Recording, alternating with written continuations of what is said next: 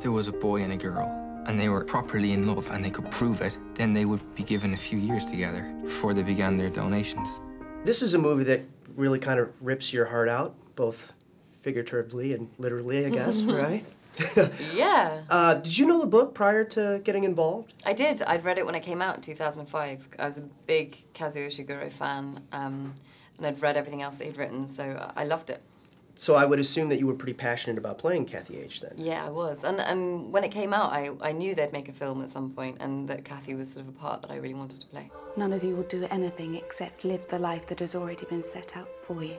And sometime around your third donation, your short life will be complete. That's what you're created to do. What do you think this story kind of says about our lives as we live it today? Essentially, it's a love story, and it's a story about friendship. And, you know, I think the sentiment that comes through for me at the end is about the time that we have and mortality. It's the, you know, the sci-fi element and all of the donations are really just a backdrop, and they're a metaphor for the time that we have. It's just a life that's compressed. So the stakes are raised, and it's about the choices you make and how you treat the people that you love in the time that you do have. Why do you do that thing, squeezing Tommy's shoulder? I'm allowed to touch Tommy, aren't I? It's the way you're touching him. You got a chance to go and work with your good friend, Kira, again. Yes. That was cool. Yeah. I had heard that she came on because you had gotten the role. Yeah, I think, I don't know, I mean, it's such an incredible part. I don't know how she, you know, I think she wanted to play it. But I think it definitely helped that we were doing it together, because we'd always tried to look for something that we could do together. But her career was at such a different level to mine.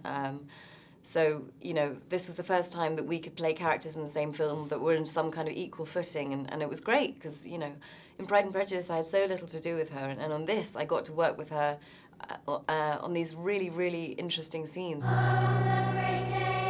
Students of Hailsham are special.